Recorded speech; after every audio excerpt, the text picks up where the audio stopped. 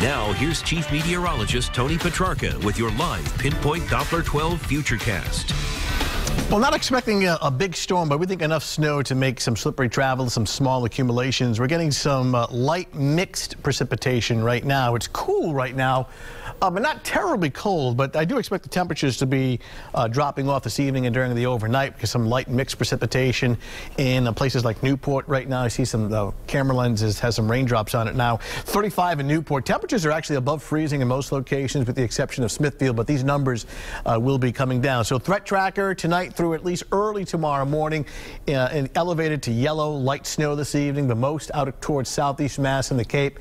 Slippery travel later on this evening and during the overnight once the temperatures go below freezing. I do anticipate at least some leftover snow early tomorrow morning and still slippery early, at least on any untreated surfaces, then drier weather by the afternoon hours. So second half of Tuesday looking better. Satellite and radar composite showing the moisture offshore, developing weak storm off the mid-Atlantic and the Carolina coastline will pass south and east, but close enough to graze this with some of that precipitation and some snow. And even though it's not real cold right now, I do expect cold air to be draining in this evening and during the overnight. So there should be a mainly snow situation, light snow, despite some mixed rain going on right now. Futurecast starts off at 7 o'clock this evening. The blue represents the snow, and notice the coverage becomes more widespread later on this evening. This is late at night, 1 o'clock in the morning, 29 degrees. Take it to around 5, 6 o'clock in the morning, mid-20s with light to moderate snow.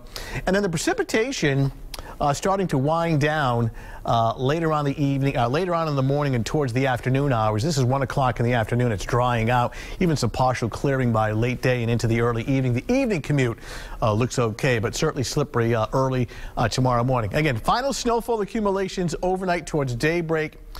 Providence. South and east 1 to 2. That includes Warwick, Cranston, Fall River, Newport, out towards westerly along Route 1. Little Compton, Middletown, Fall River, Taunton, and then well to the north and west, the northwest part of the state, up to an inch. You get out towards roughly New Bedford, eastward towards the Cape on the order of 3 to 5, so the most snow out there. But even here, a couple of inches of snow, it's all it takes to cause that. So be careful as the temperatures drop this evening and during the overnight. Some leftover light snow tomorrow morning, ending by mid-morning. Very cold at 24.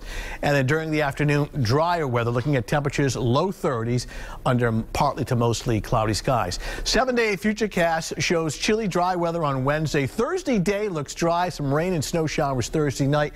Early morning snow showers Friday, drying out in the afternoon. Cold on Saturday. Watching Sunday with some interest. Still have some snow in the forecast. We'll keep you updated. That's still six days down the road with a temperature in the upper 30s. So again, small accumulations later on this evening, overnight towards early tomorrow morning. Statewide, at least for Rhode Island, anywhere from a coating to a couple of inches. Get out towards New Bedford, the Cape Cod Canal, between roughly 3 and 5 inches of snow. So certainly take it slow as things become a little slippery once the temperature falls below freezing tonight. Right. Thank you, Tony. Still